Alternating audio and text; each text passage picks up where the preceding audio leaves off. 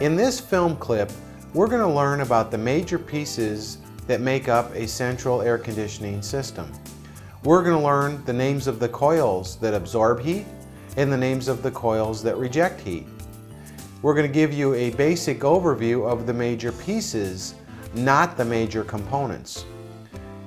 At the end of this film clip, you should learn which coil absorbs heat into the system. And then you're also going to learn which coil rejects heat to the outdoor air. We'll tell you what types of blowers and fans move the air so that heat can be transferred. Go ahead and watch the film clip called Basic Split Systems. Let's take a look at the component pieces that make up a typical split system air conditioning unit. A split system air conditioning system is split, meaning it has an indoor heat absorbing system and an outdoor heat rejection system. Let's start with the indoor heat absorption system. The indoor system has a special coil called an evaporator coil. The evaporator coil absorbs heat. Heat is pushed through the coil by an indoor fan. The indoor fan will be found in either a gas furnace or an electric heat air handler.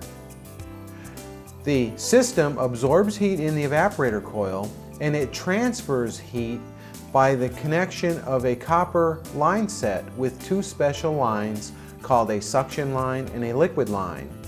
Those lines are brazed to the evaporator coil and they then carry the refrigerant to the outdoor unit called a condensing unit. The condensing unit has a special coil that rejects heat to the outdoor air. That coil is called a condenser coil. There is a special fan in the condensing unit called a condenser fan assembly. The condenser fan assembly blows cooler outdoor air across the heat-laden refrigerant in our condenser coil. There is also a special pump in the condensing unit called a compressor.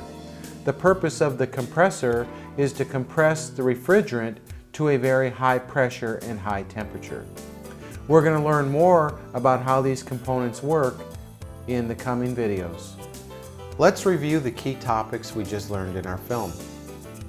We learned that split system air conditioners consist of an outdoor unit and an indoor unit.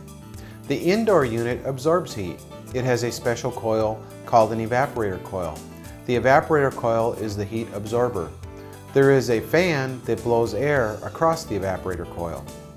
We learned that the evaporator coil is connected to an outdoor unit called a condensing unit. The outdoor unit or condensing unit has a special coil called a condenser coil which rejects heat to the cooler outdoor air. The outdoor condensing unit has a special fan called a condenser fan that moves outdoor air across the hot condenser coil. The outdoor condensing unit also consists of a pump called a compressor. The outdoor unit and indoor unit are connected by refrigerant tubing. Heat is carried from the indoor coil to the outdoor coil in a special line called a suction line. The refrigerant is returned to the indoor coil in a special line called a liquid line. Both the liquid line and suction line make up an assembly commonly called a line set.